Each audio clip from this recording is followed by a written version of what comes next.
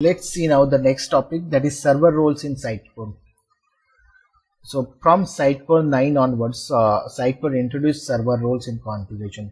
So basically, when we used to do it in 8 onwards, that the server we used to have a different servers. Okay, and we used to name those servers. But from Sitecore 9 onwards, you can configure those. You can define that configuration itself in the Sitecore. Okay, so there are different server roles. By default, server roles Sitecore has defined.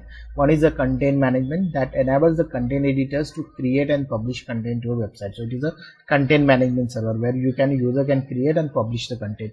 Content delivery, it is used to makes your web content available to your website context. So it is basically the external website. Okay, then you have processing. It extracts the information from captured raw analytics data and transform into the form suitable for user reporting application.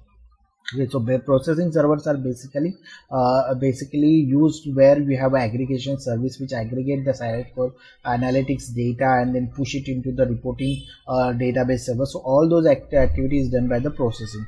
Reporting server role is pages the reporting data from various data sources such as the collection and reporting databases and use the Sitecore reporting application. So it is used for the reporting, and then standalone it is used for the development purpose. So okay, a single Sitecore instance performing all the servers role, and this is the default role. So these are the default server roles which Sitecore has defined, and in fact you can name those in your instance itself.